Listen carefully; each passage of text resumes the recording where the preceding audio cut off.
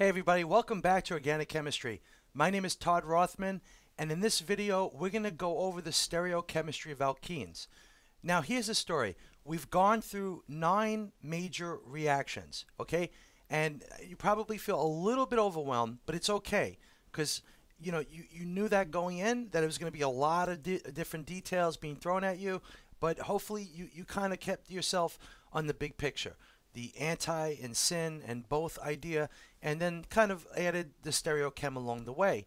So this video is not going to be very long, nor is it going to have any problems to follow. The idea of this video is, number one, just to give you the big picture again, and then number two, to identify the key characteristics of stereochemistry: enantiomer, diastereomer, meso, bending of light, whether you have optical activity or not, things like that, okay? And applying it to the molecules that we're making. So let's get started. Let's talk about, number one, the big picture. So this is the big picture, okay? We've covered reactions 1 through 9, and there's still a lot more to go. As you can see, there's little things like down below at the bottom, but we've covered the majority of the information, or the key details that we have to know about, okay? So what I'm going to do is I'm going to focus in a little bit by zooming in. It's too small to look at it that way. So here are the 9 reactions that we're just going to discuss. And I want you to look at the big picture. Now, if you have an alkene and is a primary and a secondary side, what happens if you add a Br or a Cl or an I or an F? So right here are the different halogens.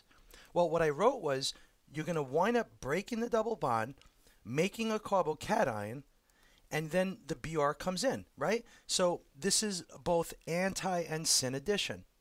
All right, that's the first one. Then we talked about acid catalyzed hydration. We said you could break the double bond with H+, where H+ can be any acid that we would think of, like H2SO4, H3O+, H3PO4, or H2PO3, many different variants. Just think of any acid, right? That's what we're dealing with. You break the double bond, you make a carbocation. That's the key here, and that's why we know it's both anti and syn. All of the both anti and syn reactions are going to allow us to make a carbocation. That's how you know it's anti and syn. Well, once you break it, you make a carbocation, water can come in, or alcohol can come in, right? If it's water, you make an alcohol. If it's alcohol, you make an ether. And that's what happens here, and all the rules that apply. Now, this one's actually not something I talked about directly. I did mention that if you don't have water, then the sulfuric acid, the conjugate base, can come in. But this is not very popular. It's not something that you see anywhere other than in the textbook when you first learn about it, because right away this reverses back out. And so if there's moisture or some kind of water around, it'll come in, the water. So you wind up going up above. But I did put it there just for completeness. Now, and I wrote here, if there's no water, then this is the product. But if there's water, then it's definitely A. All right. Then we talked about the anti-additions. And the key here for the anti-additions is that you have these halogens coming in the first case. And that when the halogen comes in, if I pull in the Br, remember, if Br is more electronegative, if Cl is more electronegative than Br, Br comes in first. The less electronegative comes in first. So Br comes in, but because Br has electrons, it makes a triangle. And that's the key. All anti-additions make the triangle. And notice that. All of them do the same thing. So if you know it's an anti-addition, then you know for a fact there's a triangle being formed, and then the next group comes opposite side. So this is anti-only, anti-only. And in this case, we're having Br2 or Cl2 or I2 or F2, but it's in water. And in that case, the water comes in, not the second halogen, as the major product. Oxymercuration is where we have mercuric acetate. So HgOAC2, the mercury comes in and makes a triangle, and then water comes in after, or alcohol, right? It could be water or alcohol. And you get the anti-only. Now here's my point of this right here. When this water comes in, it comes in anti, higher degree, right? It's always the first group goes to the lower degree at the end of the reaction, and the second group goes to the higher degree. But when it comes in, it's anti. But once it opens up, now it's not anti, right? So when this mercury is replaced with NaBH4 to get an H there, Well, that H can come in either anti or syn. So that's why I wrote over here it's anti or syn. So the step that's anti is when the mercury is making the triangle. But after that, it could be anti or syn. All right, then we went on and talked about the hydroboration. This is our syn addition. And with hydroboration, the BH3 lands on top of the alkene.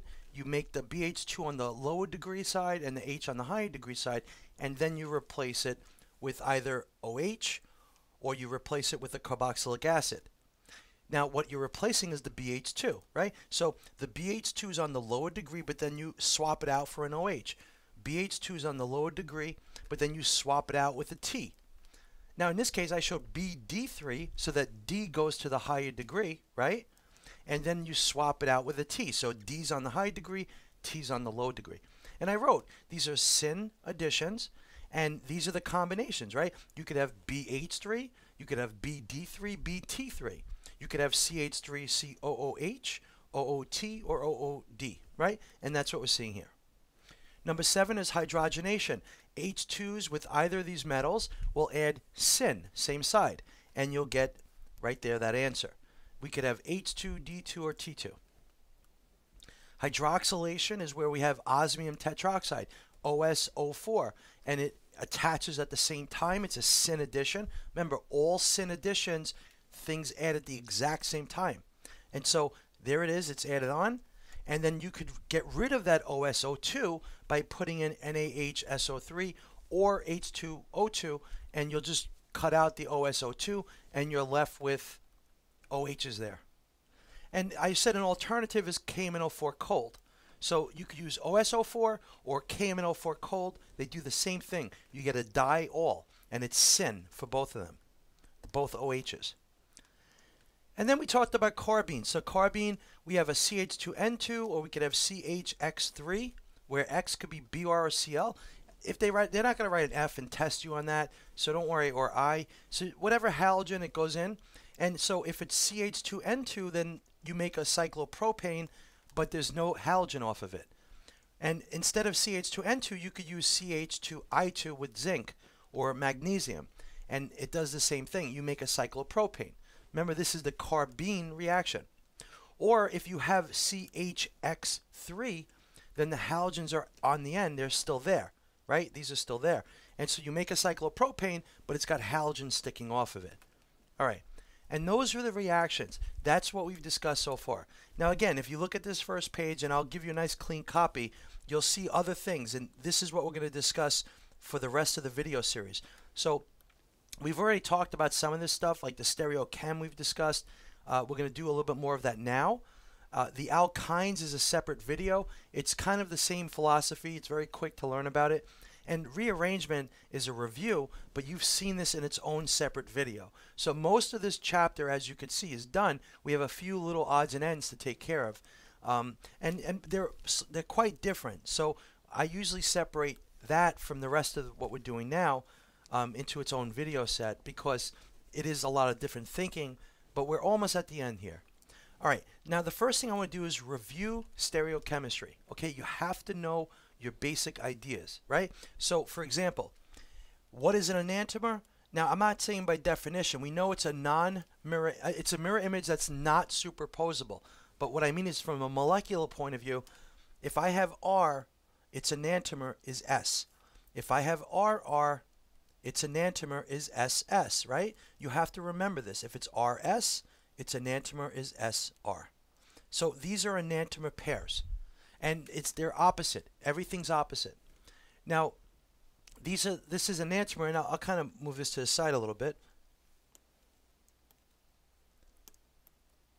Now, what's the key characteristics here? Well, when it comes to optical activity, well, enantiomers have them, but an equal mix of enantiomers is known as racemic, and it has no optical activity. Okay, so if you have an R, yeah.